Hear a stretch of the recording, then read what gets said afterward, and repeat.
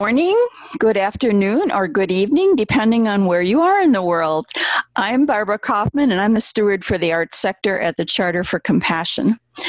So, when you think about a charter, you normally think about a document. A charter is actually a document, or it starts as a document. And the Charter for Compassion started as a document too. It was put together with the leadership of Karen Armstrong. And Karen Armstrong is an author and religious scholar. And in 2008, she did a TED Talk in which she described what her wish was for the world. And that was to have a Charter for Compassion that everybody would feel comfortable signing on to. And that was 10 years ago. This is the 10th anniversary of the Charter for Compassion. And we now have more than 400 member cities. I think it's at 440, the number of cities. We have 2,200 organizations in 54 countries. We now have 12 sectors at the Charter, and they are arts, business, education, environment, healthcare, religion, spirituality, and interfaith, peace, science and research, restorative justice, social services, and women and girls. And we also have CEI, which is the Charter Educational Institute. So that's what this program is in favor of, spreading compassion around the world. And I've got a guest today that is one of the most compassionate people that I know in terms of her work and the planet. Now, the Charter talks about 3D compassion for self, for others, and for the planet. And Jennifer is really the epitome of that. So Jennifer Wilhoit she's a PhD, she's an author, she's a spiritual ecologist, I love that term, and the founder of Teal Arbor Stories. She compassionately supports people's creative process by drawing from nature's wisdom. Jennifer works as a consultant, a peacemaker, a healer, and a writer. She's also a longtime hospice, sacred vigiling, and bereavement volunteer. In addition to her individual practice with clients, Jennifer offers presentations, workshops, courses, trainings, and retreats. Her books, articles, and blogs focus on the human and nature relationship, what she calls the inner and outer landscape. Dr. Wilhoit is a faculty member and partner of the Charter for Compassion's Educational Institute, an active board member of several environmental, peace-building, compassion-focused, and interfaith organizations, and has presented her work at the widely attended International Parliament of World Religions. Her most recent book includes Wean Seals and Snowy Summits. And she also wrote Writing on the Landscape in 2017. And when Jennifer's not researching, writing, or working, she hikes, makes beauty in photographs, natural landscapes, reads, travels internationally as much as possible, and expresses her love of nature through creative arts. Jennifer thrives in the beautiful Pacific Northwest landscape where she lives. If you want to look at her website, it's at tealarborstories.com, and I want to welcome Jennifer. I'm so glad you're with us today. Good morning. Well, actually, it's afternoon, right? Or is it? I'm not sure. Yeah. Afternoon. Yeah. Good afternoon, everybody. I am so excited to be here. And that was a really wonderful introduction. Thank you, Barbara. I love the Charter. I have been involved with the Charter for Compassion since 2014, and it happened by accident that I got involved living in another place that isn't here. And I instantly felt at home. I instantly felt people who had values in common and a purpose and a direction in common, and in a way, and with a focus that was truly on compassion, love, caring for one another, offering kindness. And so it feels very natural to be involved again in a charter endeavor. So thank you very much, Barbara, for inviting me to be part of Creativity Camp. I don't know what ages of people we have on this call. Primarily my work is with adults, though recently kids have been finding their way to my work.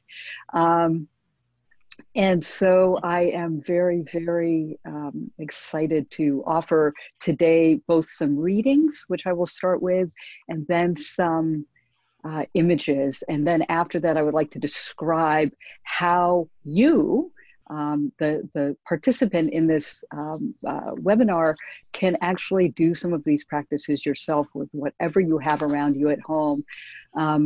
I think every practice, every activity, creative and otherwise, that we'll be talking about and that you'll be seeing today, are things that you can do right in your backyard or right in your kitchen, as the case may be, and you'll understand that when the images come up.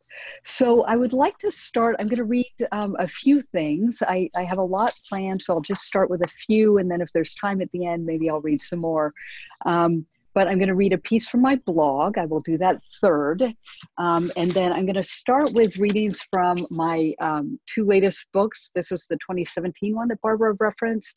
This is actually, if you're stuck in a creative project or with particularly with a writing project, this book, Writing on the Landscape, might be useful to you. And it's just chock full of practices and activities, some of which are actually fun, that can help you kind of boost your creativity. And then the other book is my co-authored volume with Stephen B. Jones, PhD. We put this book out last year, not even a year ago, about 8 months ago.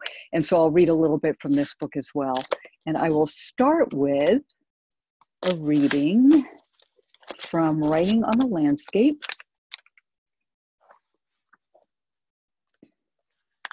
The landscape is bliss for me.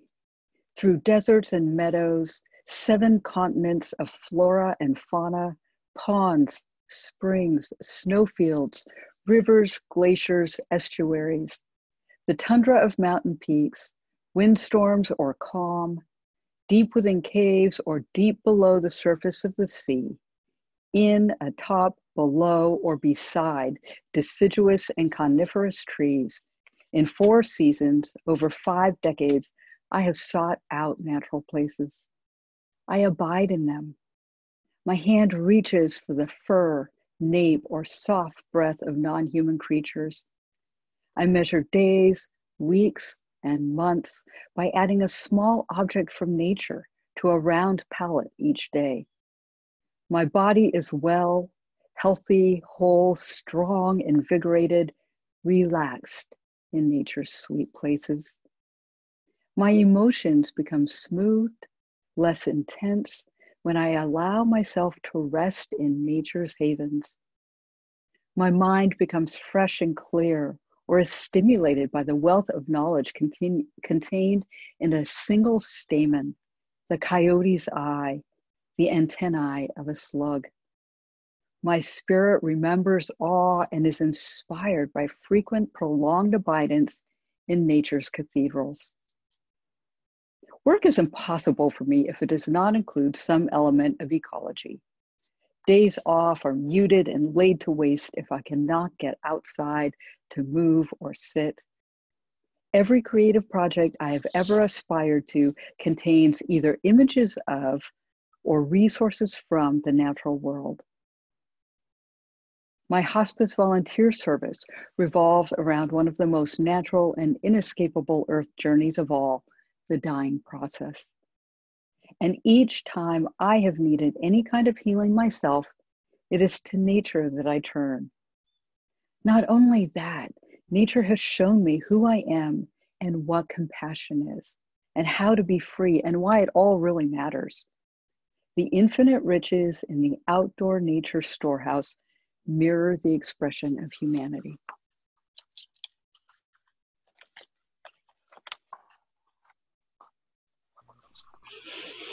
Oh, wow, Jennifer, we could just listen to you all day. That's beautiful, beautiful, beautiful.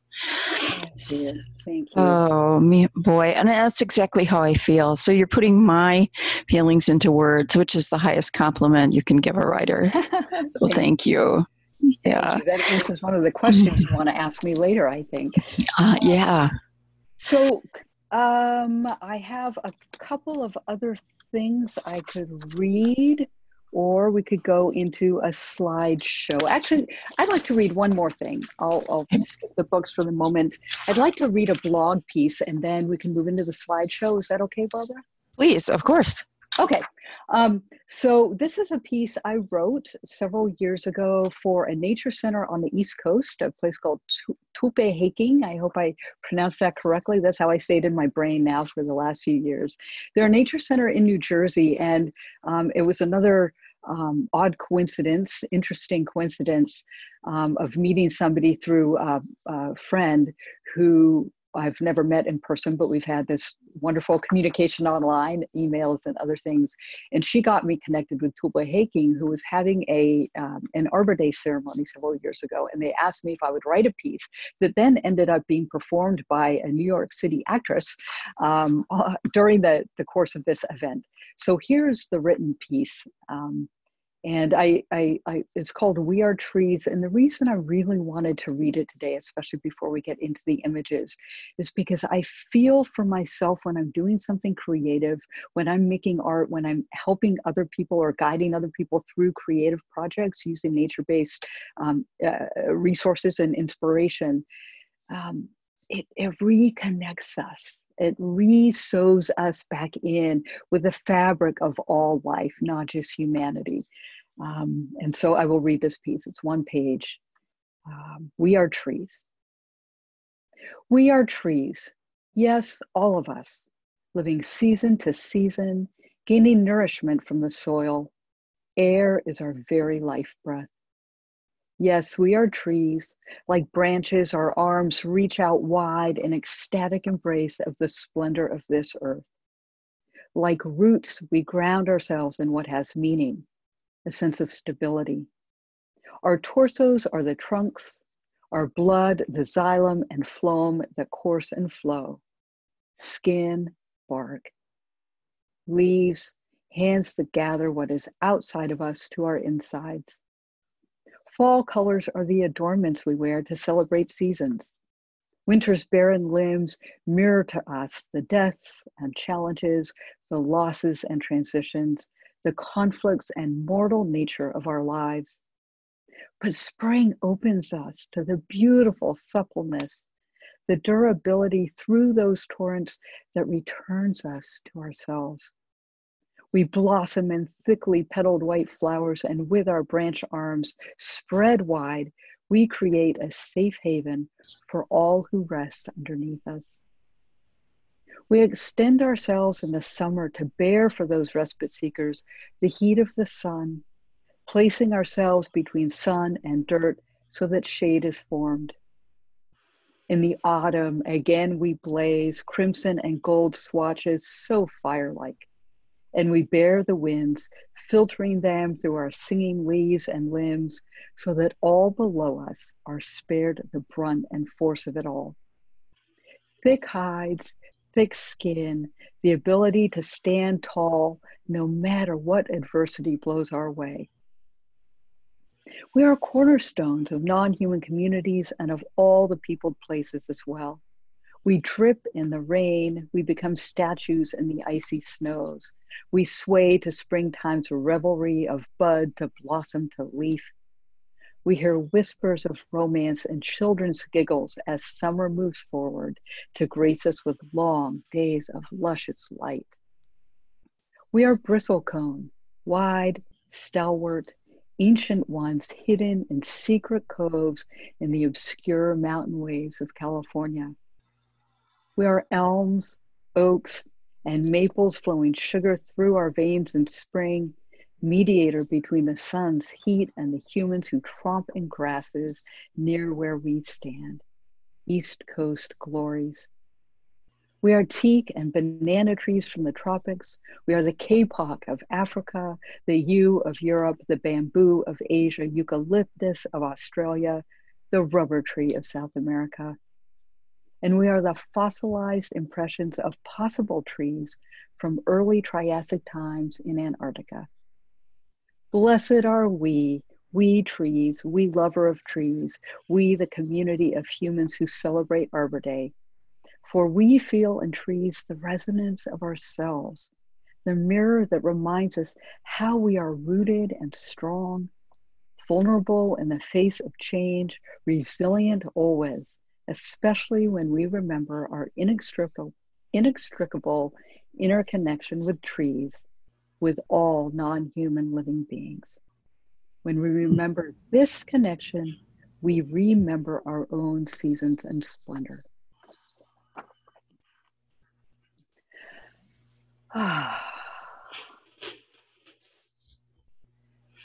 Wonderful.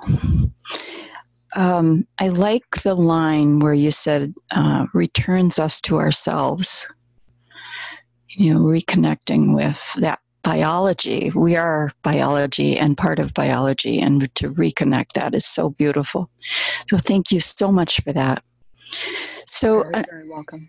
Oh, Jennifer, I know you do amazing photographs too, amazing artwork. Do you want to take us on a tour through that gallery? I would. And I just as a preface, I'll say these are not particularly representative of my favorite images. I tried to provide a little bit of diversity of color and images. It's a silent presentation. You'll see some words every now and then on the screen, but don't expect music or talking. It's meant to be a silent journey. It's about 5 minutes long. And there was something else I was going to say. Oh, I didn't include things in these pieces, in these photographs. I didn't include, for example, some of the paintings I've done. I just wanted to keep it pretty well focused in what we're talking about today. So I will attempt to share my screen and see how that goes.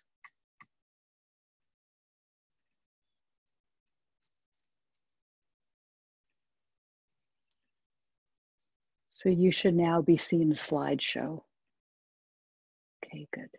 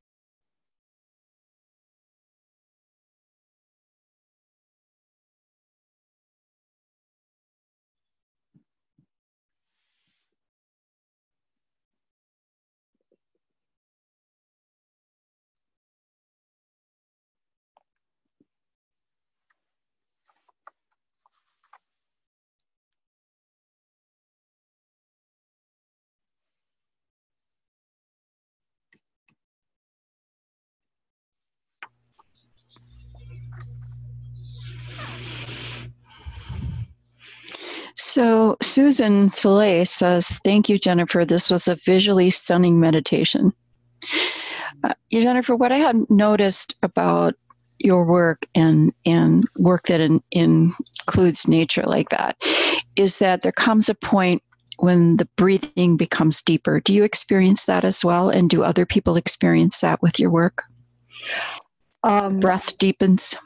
I can speak for myself that yes, it does. In fact, though I've been looking at that slideshow a lot in the last few days, as you can imagine, making fine tuning it and things. Even swapped out a few photos this morning. I felt in this watching of it, because we were silent, and here we are together, 10 or 15 of us, in one moment, watching these images come rolling across the screen, that I did feel some joy, and I felt some calm, and yes, like I was just settling in, and I hadn't been able to watch it in that way over the last weeks, and especially the last few days. So it was a gift to be able to enjoy it with all of you. Yeah. Yes, it was a gift, and I do notice the deeper breathing, especially when we're connected to nature. The other thing I would call that is soul speak. Yeah, it's definitely a language that does speak to a much deeper part of us. And I saw your picture of the mycelium, the mushrooms, and it made me think of how we're all mycelium, that we're all connected in that same way. You know, we make up that whole biology, as it were, the expression of life on the planet. So that's thank right. you so much. Ideally in a commensal relationship, right, where we're all mutually benefiting from one another's presence, right? Yeah. And, okay, so there was just a comment in the chat I want to read to you. It says, "A big calm smile was on my face the whole time, and my breathing slowed and deepened." And that's from Melissa. Thanks, Melissa. Yes. So I guess that answers your other question about how it impacts other people. Yeah. I think it does. I think it does.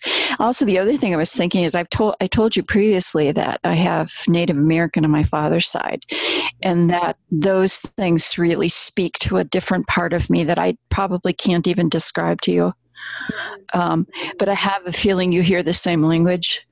Yes. Yeah. Yes. Yeah. And sometimes I think it's okay. Especially when I'm working with clients, working with people in groups or individually. And a lot of the work I do is on Zoom, even before shelter in place and COVID-19 restrictions. A lot of my work is via Zoom, because a lot of the clients I serve are not anywhere near me geographically.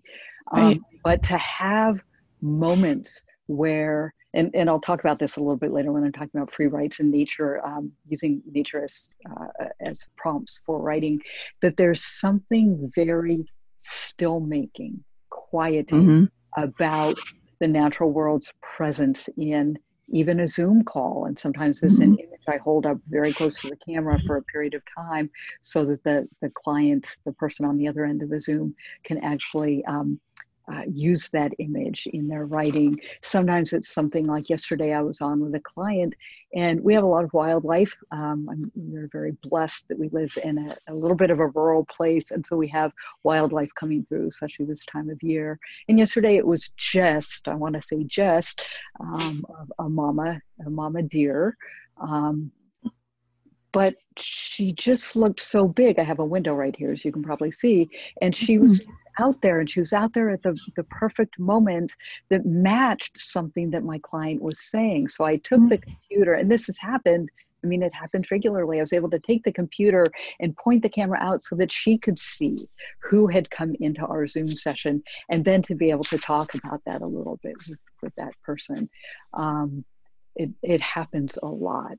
It happens a lot in the work. And I think it's okay if it makes us, gets us still. If we move out of, the sense of we have to produce something, we have to be active, we have to be moving. it's okay to be still. And I think that's one of the gifts that we don't often talk enough about with the natural world, is that calming effect, that mind quieting effect. And I think when that happens, I will dare to say this, that when that happens, we become more receptive to what's out there and more aware and attentive to that, all of that out there, and also all of what's in here. And that's at the crux of what I do with people every day. Yeah. That's wonderful. Thank you. And that's a great explanation. So where are you going to take us next?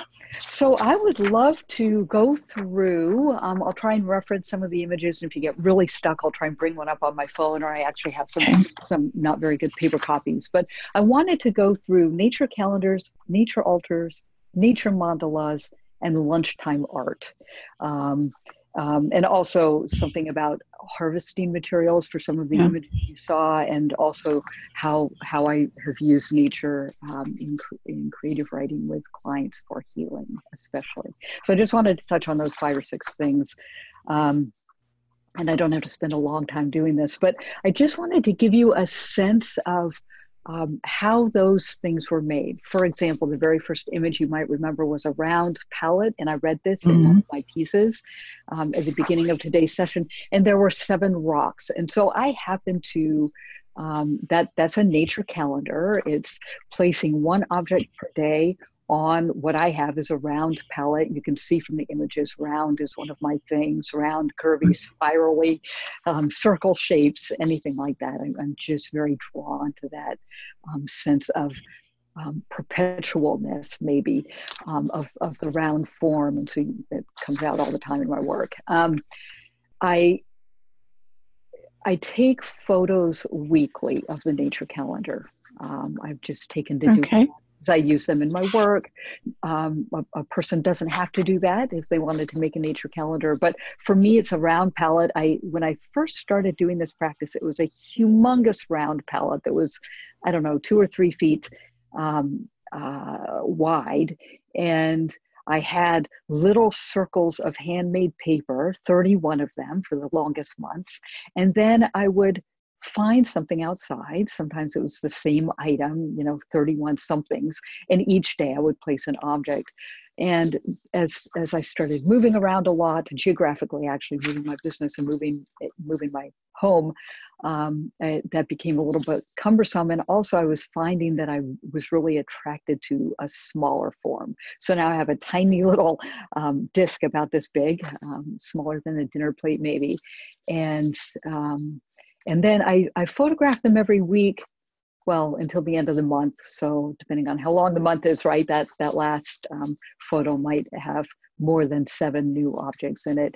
But I like to do that regularly because it shows the progression. And I didn't do that here because I wanted to give people a variety about the nature calendar form. But it's a way of marking time, partly because it's round form, that takes us out of this. I'm pointing down at my wall calendar, the squares on a calendar, which I still think is so strange. How did we come up with that system? And using, of course, the calendar for work and things on my various electronic devices. It's all in squares and lists and right angles. And so something about, I'm being out on a walk or a hike, and I look down and there's the perfect twig with moss on it, and it happens to be a small little size. And though I've had hundreds probably of twigs with moss on them over the years feature in these nature calendars, I will pick it up and carefully, often I come home with a hand that's cramped in a certain position from holding something carefully or pincer grasping a feather that I find. And I immediately go over and put it in the holding place for the nature calendar. So I like that practice. And I actually introduced that just kind of in passing to an interfaith group that I'm involved with here locally in a Zoom call. It was a recent meeting. And one woman got so excited and said, "Oh my gosh, while I'm home with my children and they can't go to school, we've decided, she decided for the family in the course of this meeting that she was going to introduce this nature calendar practice to her family, and that she and her kids were going to do this. And I haven't touched back in with her to find out how that's going. But the great thing is, if you don't like how it's going, a person can rearrange it. You get to start over on the first day of the month. And I like to refresh the objects. I do have some dried flower petals and things that I've pressed and dried that I will use, and that you saw in some of those images.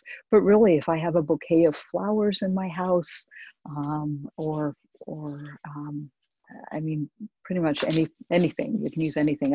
An orange peel, piece of an orange peel, a leaf, a rock. All of those items can be in service. And I really most often don't do them in a way that, like the one with the 7 rocks at the very first image of the slideshow. I did not continue that entire month with rocks. And sometimes it's really messy. I try not to show the messiest ones that I've made, 31 days, and I'm not paying attention. And some of the items are too big and I'm stacking things on top of things. But it's a really nice way to pass the days. So that's nature calendars. And I would like to talk a minute about nature altars.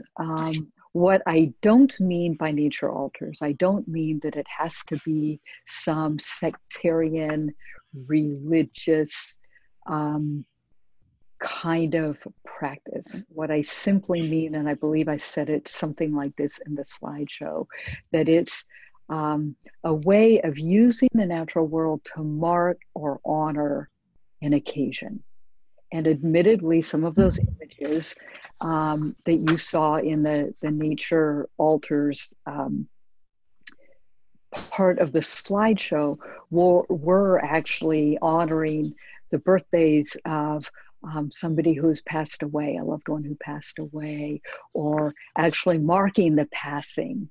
One of them was an image when my beloved dog, who was my companion for a decade and a half, passed away. She got very old and very ill, and it was a big blow because we were very close. Some might say codependent, but I wanted to honor her death in some way visually, and so I created one of the images that was in the slideshow.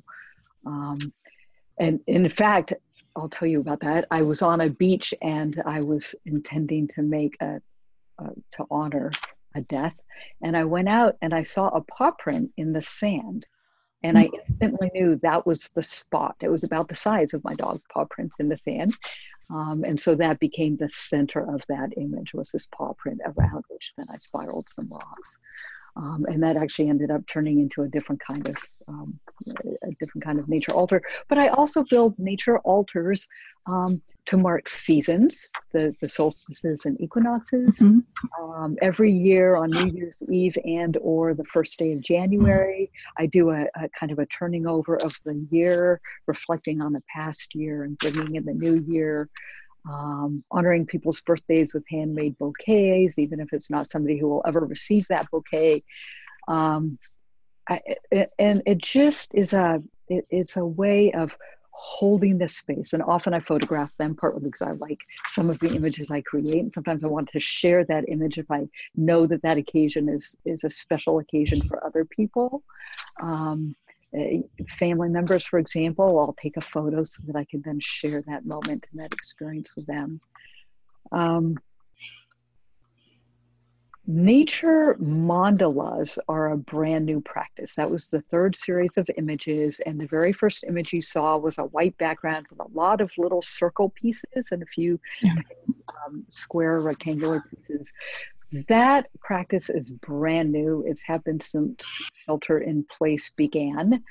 And those images, you'd have to really expand the image to see, but each one of those little circles, with one exception, there were a few images that were photographs of marbled paper that I made. But most of the images were nature photographs that I printed out and then used a creative hole punch, a bigger size hole punch. I think most of those were an inch or a half-inch size.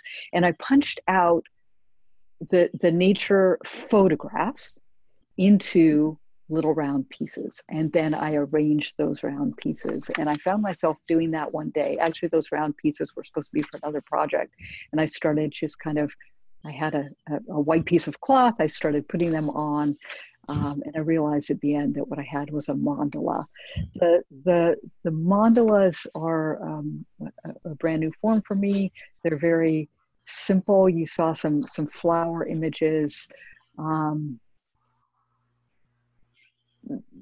Sometimes they're a little bit symmetrical, whatever that means, with nature objects. I don't strive to pick images that are all alike or exactly the same size or shape. That's just not what my eye is usually drawn to.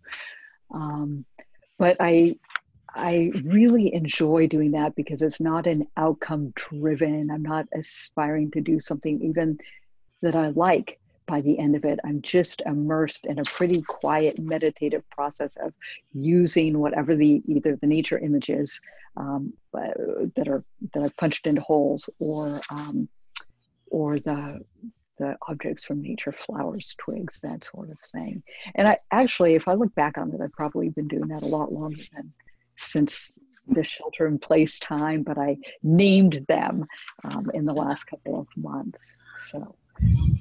And then one final thing I want to talk about in terms of the images is the lunchtime art. And the very first image for that, you might have noticed, was an orange peel.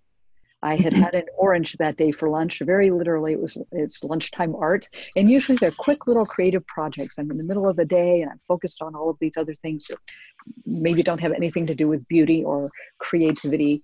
And I need something. I'm craving touching natural objects. I'm craving seeing something pretty. And so I went out. I had challenged myself to peel the orange without breaking the half what do you call it? The rind on the orange. I'd cut it in half and then very, very carefully extracted the flesh so that I could eat it.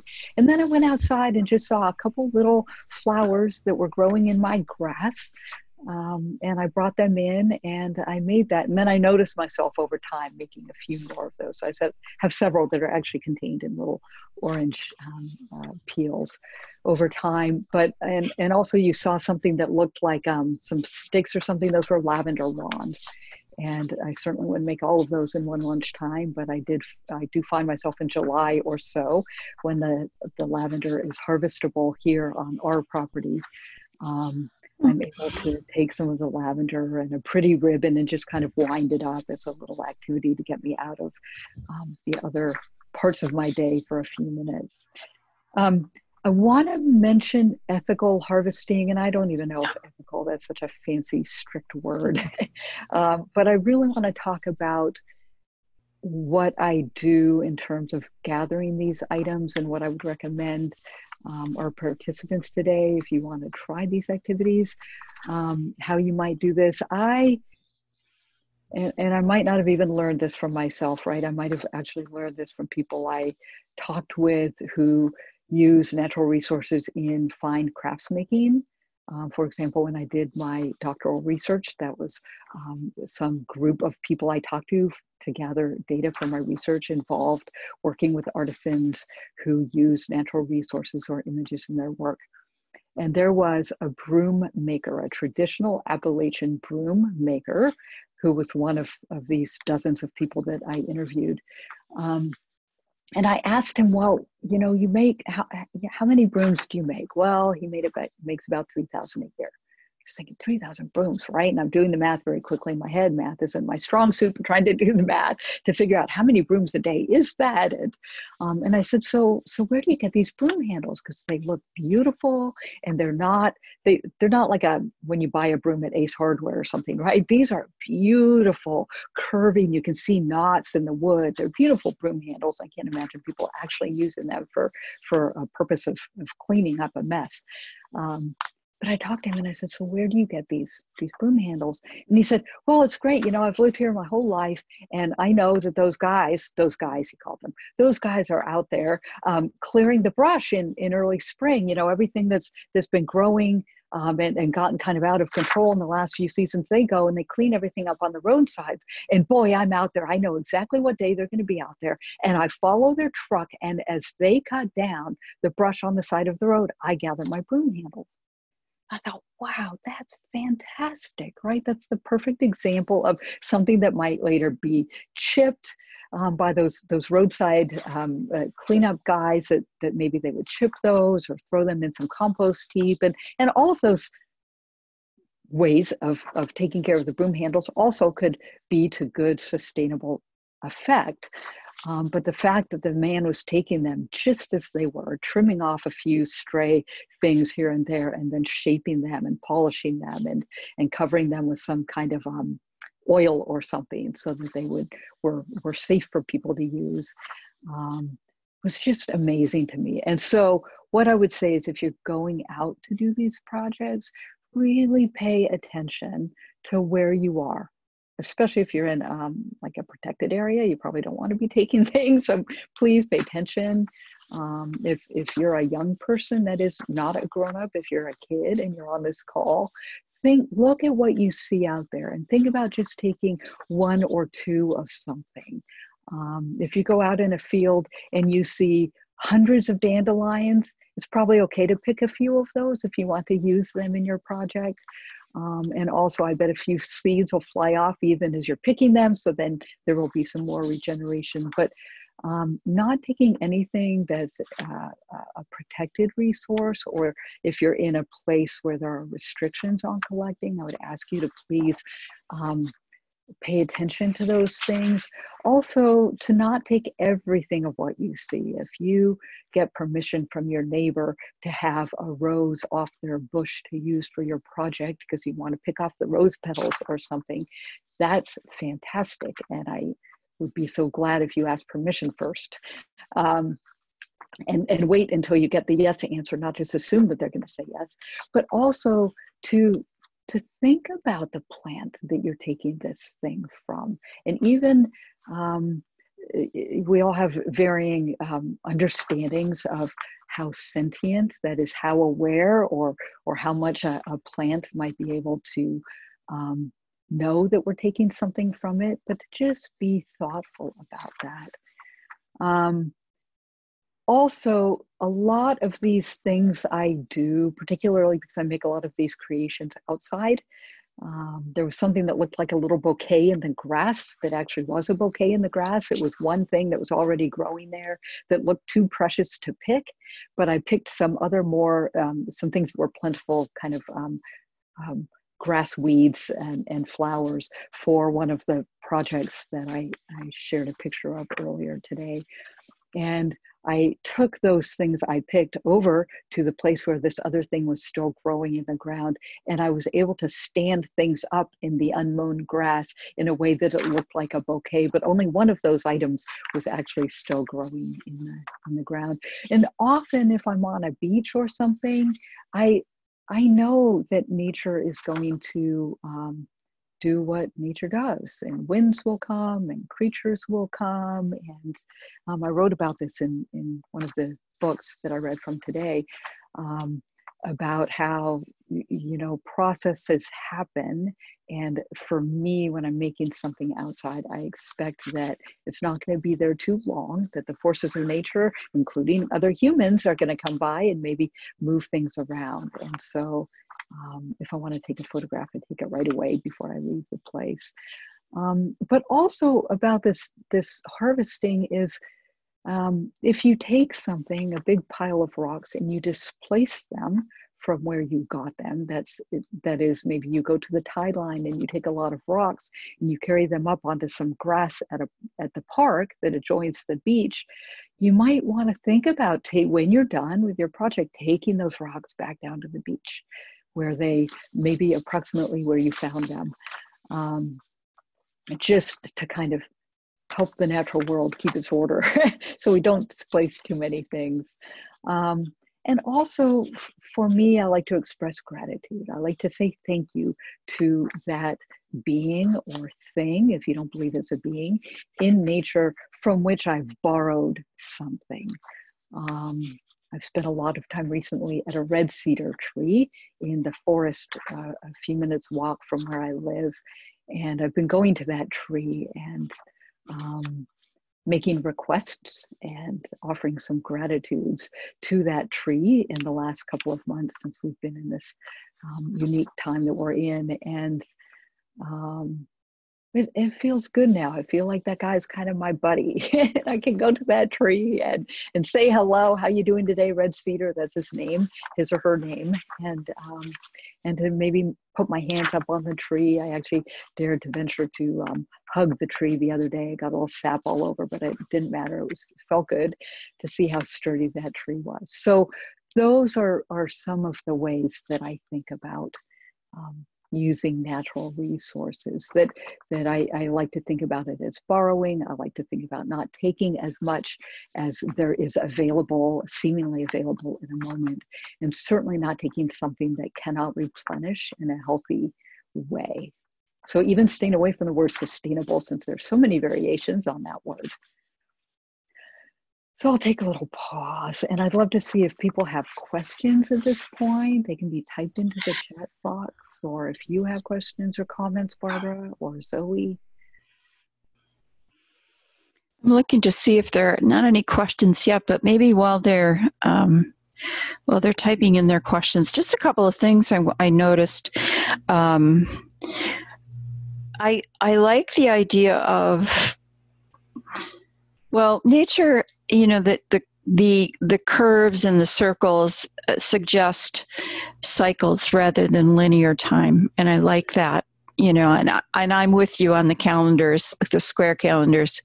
I understand that makes me crazy, and the mandalas, because when we had the privilege of hosting the Dalai Lama here in Wisconsin, and he was part of our Compassionate Cities campaign, and I was able to accompany the monks to go and hear him talk.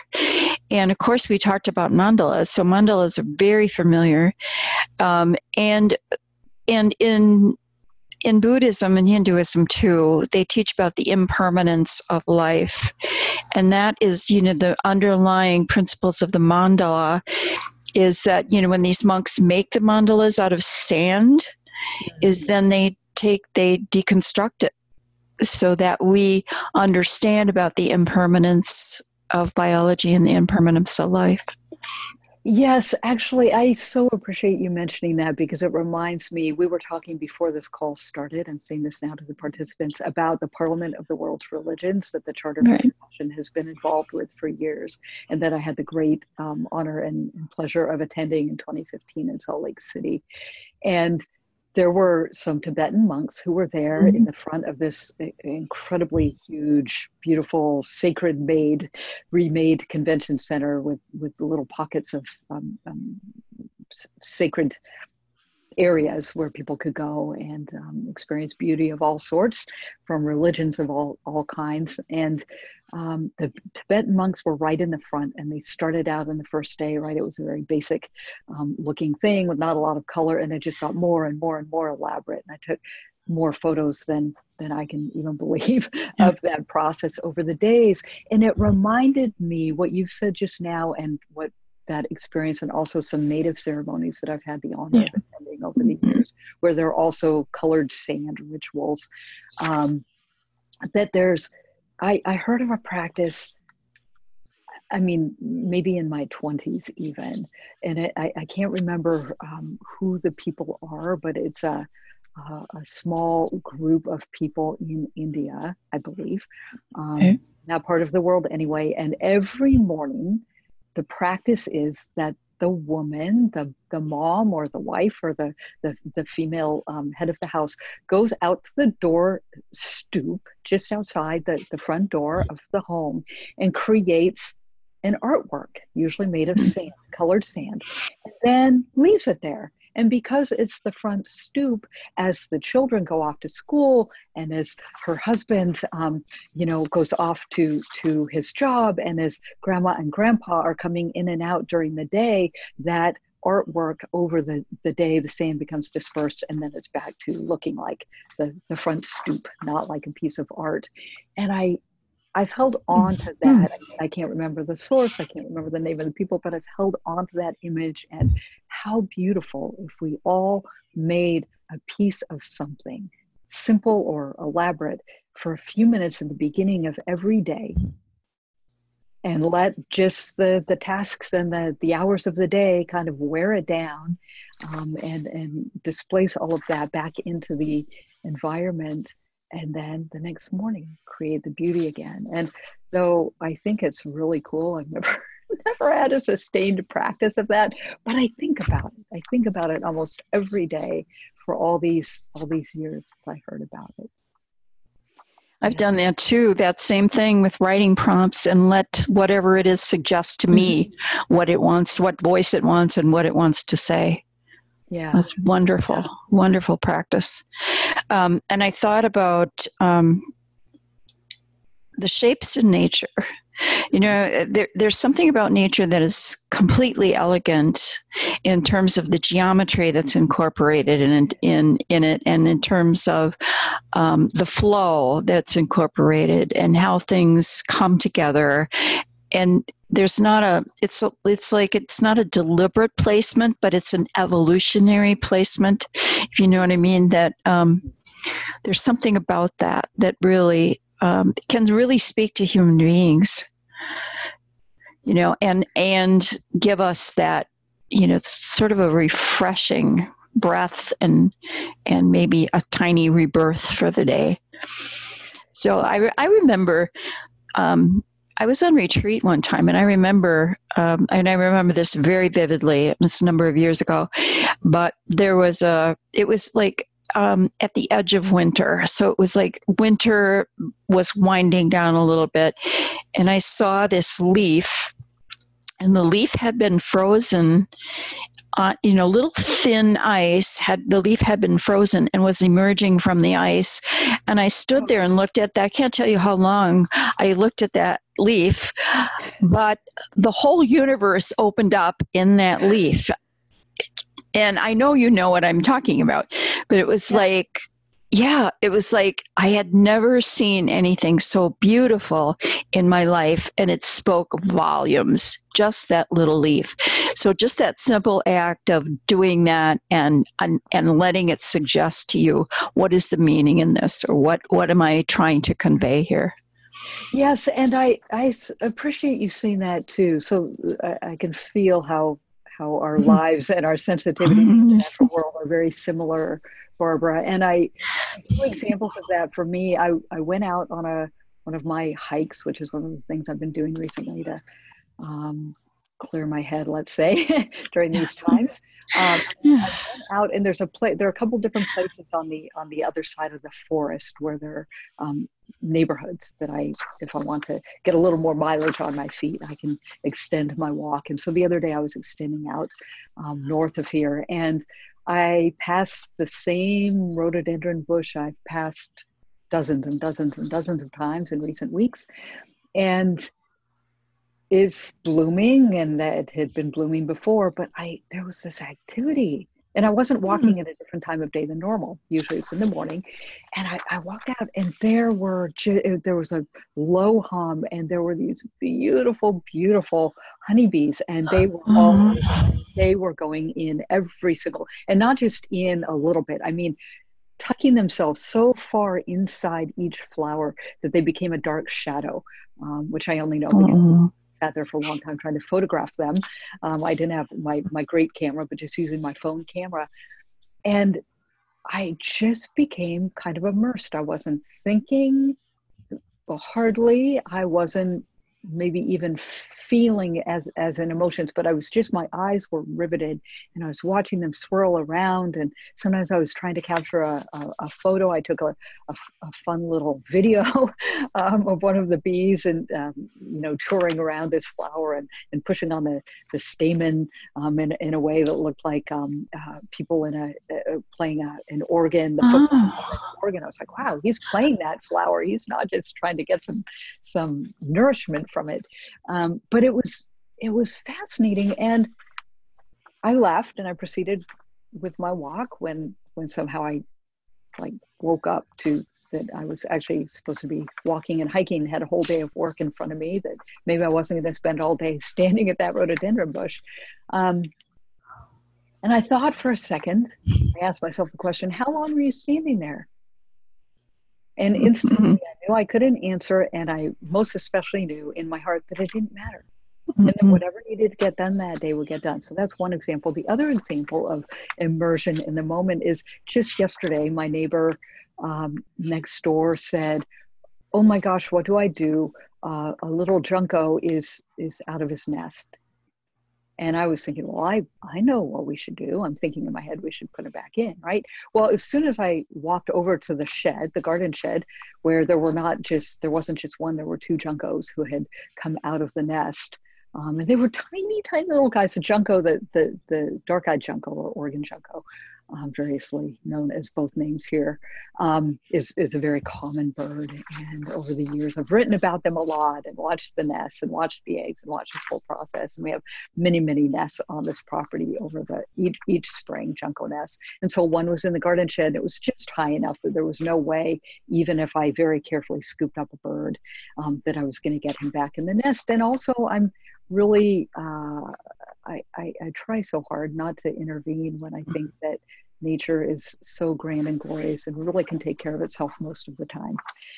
Anyway, I went out there and there were these two little guys, and one of them definitely had wings, and though he couldn't fly high, he definitely was able to fly enough to get up to the top of a bucket and could probably stair step himself back up into that nest. And the other guy at least could run really, really fast around the shed. So I knew that he would probably be okay. And there's a place where mom could come in and feed them, even if they weren't in the nest. She'd probably still feed them on the ground. So we opted not to intervene in this situation, which was fine. And then as I came out, I went to the weedy place right behind where, in the gravel where I parked my car.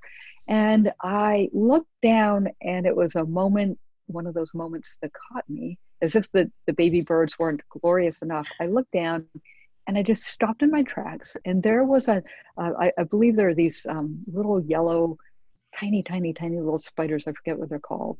They might even be called yellow spiders. I don't know, but they build these nests this time of year all around. And they're not super favorable to have around. They do things that people don't like. But anyway, I wasn't going to disturb it. But I looked down, and on this nest, though it was sunny by that time in the afternoon, it had rained here in the morning. And I looked down, and it just looked like jewels all over this, this web. And I tried to capture it with my phone camera, and I was not fully satisfied. Then I went out this morning and tried again with a better camera to see if I could actually capture the effect. But it was that moment again where I have no idea. I was there 5 seconds or 3 minutes, I don't know. But it was being captivated. And I have to say that I believe, and I'll be so arrogant as to say I know that we are a part of nature. And so those moments where we're caught, we're captivated by a web, we're caught in the action of the swarm of bees. Never once did it occur to me one of the bees might land on me or sting me. That just wasn't a thought. Then they weren't there for me. But it reminds me how connected we are. We forget, there's a huge amnesia, I think, about our connection with the natural world. But gosh, we are. And every time we need to eat something or sleep or, go to the bathroom, we're reminded, oh, yep, we're nature, right? These are things we can't change. We must have water every day. We must have nourishment. We must rest. So we are connected. So I think these creative projects we do can be a very tangible and often aesthetically pleasing way to remember that connection, to reconnect on a really, really visceral level. Or a portal back to the self, even. Yeah. I know what you're saying, because it's like 3 minutes, 2 minutes, an hour, an eternity doesn't matter when you're in one of those moments. Yeah, that's great. That's great. So, so we talked a little bit about ethical harvesting, and then you use nature a lot in your writing. So using nature in creative writing. You want to talk about that a little bit? Sure, and I'll be brief because I'd love to open it up for questions for people too, or Barbara, if you have more questions. Yeah, let me check the chat room here. And I don't know if questions, I see a little Q&A box. I don't know if questions are going in there too, or if they're only going in the chat. Not so far. I think everybody's enchanted. or taking a nice happy doze in the middle of their lunch break for the day. Yes, I'll talk about nature and creative writings, or in any kind of writing. So I use the whole, as I said, crux of my professional work right now is, I love doing these creative things, visual art, creative things. The crux of my work really is writing. And part of that is the content I develop, books and articles and blogs and things like that I write. But it is also guiding people who are hurting, or who are stuck, or who are blocked in their writing, or are in some kind of creative impasse, or maybe they're in a big life transition. And it's doing work with those folks, usually one-on-one, to help them move through that impasse, through that stuckness, through the grief, through the hardship. And so often what I do is have objects from the natural world. Either I've collected them, or the person I'm working with has collected them, or we can have an experience sometimes out in the natural world, either both of us via Zoom, leaving the computer for a minute and going outside, or if we're together in a natural place. Using the natural world in that way, and also using images like some of the photos you saw. There was a caption to the effect of using the photograph for writing about the photograph. And so what I often do with people is pair an image with a writing prompt. I'm not I have to say, I'm not a huge fan of writing prompts, just kind of as a general principle. And I get that they're really, really useful at some points. Probably for all of us. I'm not one of those people that probably will write a book of writing prompts, though they're very popular and they're very handy for a lot of folks. I will often, given what the person is presenting, say a client of mine, as an issue or an impasse, I will actually listen to what they're saying and think of a question about that, and then offer them the question and offer them a photograph. And I do that in a number of various ways. But for example, let's see if I can find the image. Oh, wait, I can probably show you from these hard copies. There's an image I used with a client recently. And you asked, Barbara, before we started today, if I could share some examples without breaking anonymity, because of course the work I do with clients is confidential. But I will hold up this image. You'll see there a red image. That's one of the writing prompts images. I held that up. It was a shinier image, actually on photo paper, to my client when he was in a stuck place with his writing. And this is a very astute person who was writing his second or third book, and had all of the content and the outline and the book deal with the traditional publisher, and just needed a little bit of support as he went through that process. So one day when he was stuck, I held that up, and I didn't say what the image was. I just held it up and gave him a writing prompt that was appropriate to his where he was stuck that day. And at the end of a very short free write, maybe 15 minutes or something, he had he looked at that image and said that it was, for him, it was candles. It's actually an image from the natural world, but he saw it as candles, and that became a whole thing for him. The candles, the fire, matches, the role of fire in his life, and the thing that he was stuck about. This was a wonderful, happy occasion for us. The thing that he was actually stuck about at the beginning of the session, he had some clarity around and knew the next step he needed to take from doing a free write based on the natural world. And what I will say, I will just follow that up with a PS, which is that I've done this work now in a lot of different contexts, including in the top of skyscrapers in downtown San Francisco, in a fancy boardroom with a big shiny wood table, like you might imagine seeing in a boardroom, polished and everything. And here I came from the Pacific Northwest, trudging down with a suitcase full of dirty seaweed rocks, bark, twigs, leaves, pollen, all kinds of things, and spread it out on this shiny polished table. And attorneys came in after a long day at work for this workshop that I was offering. And it was a workshop training kind of thing. And they came in and they took off their coats and they rolled up their sleeves and they started touching dirty rocks and seaweed. And they wrote based on some prompts I offered. And they too were able to come to something, to connect with something a little deeper.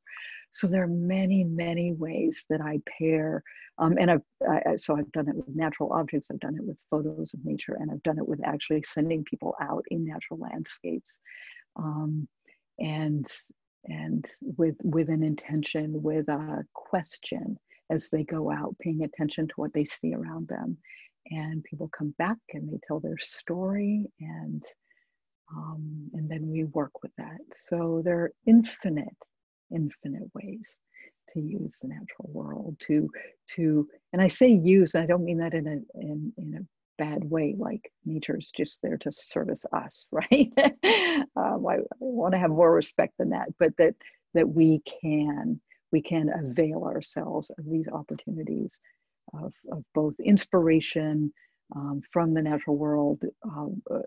We can use, sometimes I see something happen in nature with a bird nest, and I don't know the answer. I'm not a naturalist. I don't know everything about life cycles of certain kinds of species or something like that. So I do research. I come back because I have a question and I do research, and that research might then end up looking like facts in an article I write or in a blog post. So the actual direct experience of the natural world comes back into writing a lot for me, and sometimes for my clients as well.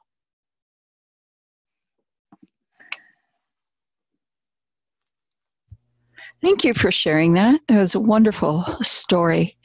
And I know I still don't have any questions, but I wanted you to continue just for a few minutes because we're past the top of the hour, but that's fine. I'm really enjoying speaking to you. This has been a joy, and I'm sure it is for a lot of people who maybe at this time, the world has stopped, basically. We're only getting started again, and what I would like to see is not the same old, and not going back to quote unquote normal, but going back to something that's richer. And that respects, nature and the earth and our biology, and makes us remember that we are part of that biology. And I've seen people have those reflections that I don't want to interpret that for them, but I can see it, that a connection has been made. So I think that's wonderful. I know that it's confidential, and I know you can't say a lot about when you're working with people who are transitioning, but do you want to talk a little bit about that? Just something that you can tell us about that, because that is really, having had a background in nursing, I can appreciate that. And that is really a different kind of work. And it's so gentle and so comforting that I don't know if you can say anything about that without identifying anyone, but tell us what you do when you volunteer. Okay, so you're referencing the volunteer work, my hospice work. Right. Because I also do some bit of that Yeah. profession as well. But yes, so I've been a hospice volunteer for 20 years. I started very, very young. And of course, like most people who start in with hospice work, I had a story. We all had a story. And in fact, when you go to hospice, most often for people when they show up at a hospice training, one of the first things we do is share the story of why we're there.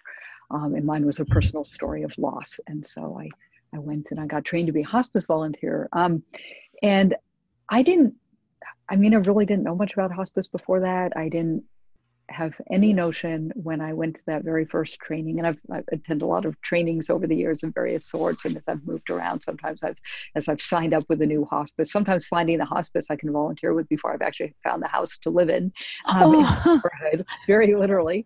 I have had to go through training, the whole training again, based on state regulations and that particular hospice. So I've been through a lot of trainings, and I had no idea when I started in that very first training how easily the work would come, how ready I was for it, and how ready it was for me, perhaps. And I love that. There is so every situation is different. Somebody just asked me the other day, and I can't remember who, and it probably doesn't matter.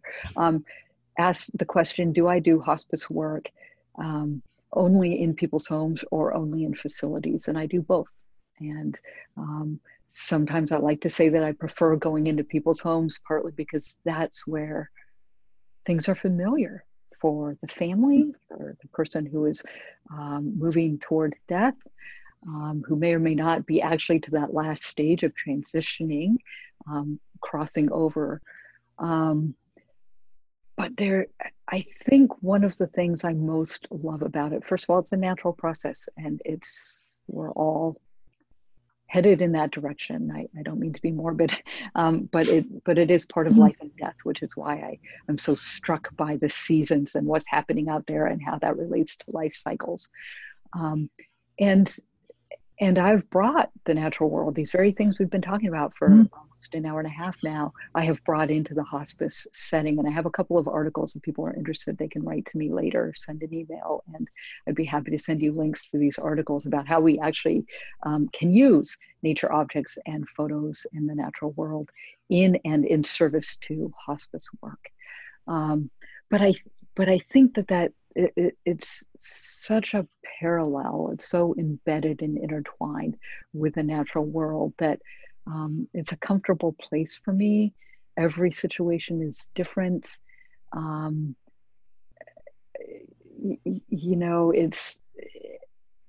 It's work that requires me, like how I strive to be when I'm in the natural world, that requires me to be utterly present now. And I have rituals I do, some of which are in these articles I just referenced, about what I do before I get out of my car, when I reach somebody's home or a facility that somebody might be staying in until they pass away, and how I need to put the other things in my schedule aside for now and breathe, and maybe even close my eyes and just remember, because walking into a hospice situation, even if I've been with the same family and with the same person who is dying for months and months, which has been the case sometimes, it's still always an unknown what is going to be happening when I walk in. Is it going to be a good day or a bad day is so beyond, it's so inconsequential, actually. It's really about stepping in and not knowing what the landscape of those hours that day are going to look like with the family, with the person who is dying. And so part of that is the fresh newness of, I don't know what's going to happen. So there's almost, it forces me to be present and aware, but it also, allows me to serve using whatever tools and practices I can think of in a moment to be best of service to that family without relying on some prescribed way of being. And I found myself doing things that are not particularly habits for me, or even particularly within my belief system. For example, I'll see if I can say this with as few details as possible to protect everybody. Somebody I knew of through somebody I know. So someone I didn't know, an acquaintance related to somebody I know, was dying. And I said I'd be happy to go and sit for a little bit. Well, it turns out I was there on this person's very last day. Mm.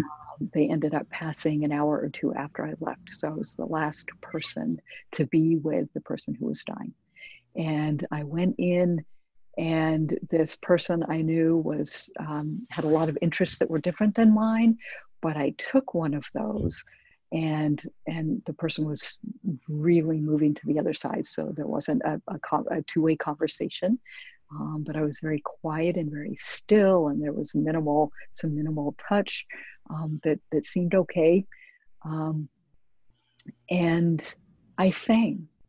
And I sang things that are not, so I don't sing in public. I'm the one who whispers the happy birthday song when everyone else is singing loudly. But I knew in that moment it was the thing to do. And so I thought, well, I have a voice, and probably no one's going to walk in and say, wow, that really sounds pretty off key and terrible. So I just went for it. And I happened to know a few hymns that were within this person's tradition. So I sang them over and over and over very slowly for a long time until I couldn't sing anymore. That's the kind of showing up that we can do, not just with people who are dying. We can do it every day with our friends and family who are hurting. We can do it when we're out in the natural world and just really want to take a few moments to notice the bees on the rhododendron bush. But I feel like those skills and those sensitivities are very translatable, whether it's a meditative art project or a hike in the woods. It looks like there's some. Okay, yeah. Let me check and see. Melissa says, I think one of your recent blog articles talked about using natural objects in your hospice work. You've taken objects from the natural world into the hospice patient, for example, a leaf, a special flower, the person's favorite flower. Mm-hmm. Yeah, comfort. And then Susan says, this hour has been calming and healing and therapeutic for my soul. Many thanks for this gift. Yeah, and I would like to thank you too. I wanted you to do that because, talk about it a little bit, because we have now come full circle. Mm-hmm. There's that circle again. There's that another season of life, if you will. Today is another day. It's another season. It's another learning experience and opportunity and so on. So thank you so much for that. And yeah, it's been great. So if people want to see some of your work, they can go to tealarborstories.com. Are there other places? You have a YouTube channel, do you not? I do have a YouTube channel, and if this Charter for Compassion webinar time today is recorded, I can get that onto I think I can get it onto my YouTube channel as well. I have a couple of Charter for Compassion things that I've been able to translate over to my channel. So I have a YouTube channel. I have a blog that has a lot of, I think of them as less formal writings. It's less formal than a book. It's really what's up for me in the moment. And I type it out very quickly and put it up on the blog. And I'm doing a special thing on the blog right now. The blog is, I can't remember the address, but if you go into my website, you'll see a little orange box with a stylized white bee. That's the symbol for blog. Or you can type in Teal Arbor Stories blog and get there that way. It's on blogspot.com. And in there, I'm doing a thing. I don't know how long I will continue. I might be winding it up soon, but over the last couple of months, I've been doing something called Hearth, which is something I post very short on Tuesdays, Thursdays, and some Saturdays. Thank you. Someone just posted my blog. Yeah. Thank you, Melissa. Okay, good. I can't remember my own blog address. Right?